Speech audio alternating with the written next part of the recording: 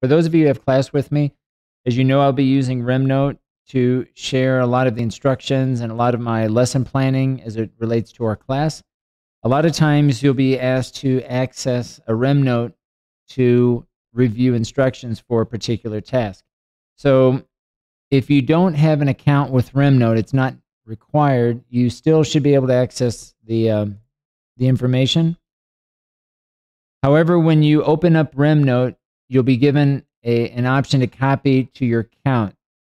So if you choose to create an account in RemNote, this will allow you to copy this information into your own space within your own account. Now, of course, this is not required, right? But if you want to take this to the next step and create an account and create your own flashcards, things we've talked about in class, how you can use spaced repetition to help you study certain terms related to the classes that you're taking, I highly recommend that you do that.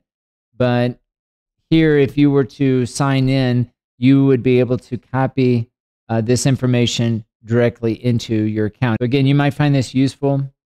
If any of the information here that I'm sharing in RemNote you want to keep for yourself, you certainly can do that. Again, I'm going to be using RemNote for not only sharing instructions for particular tasks that we're going to be completing in class, but also just general information related to our subject.